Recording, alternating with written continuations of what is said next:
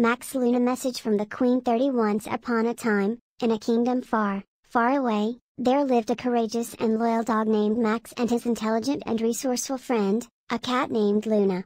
Max and Luna were known throughout the kingdom for their brave deeds and adventurous spirits, and they loved to go on exciting quests together. One day, they received a message from the Queen, who was in dire need of their help.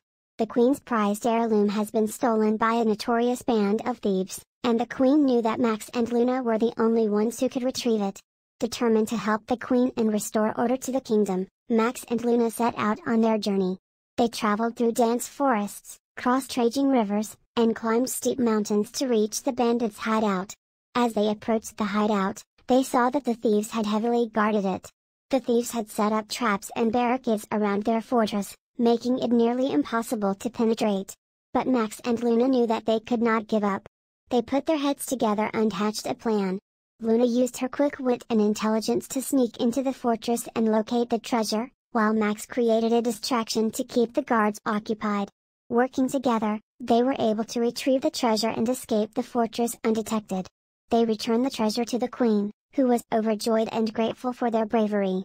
The Queen declared Max and Luna as heroes of the kingdom, and they were celebrated throughout the land for their bravery and cunning. From that day on, they were known as the kingdom's most trusted adventurers, and they were called upon time and time again to help with important tasks. Max and Luna returned to their home, tired but happy, knowing that they had made a real difference in the world.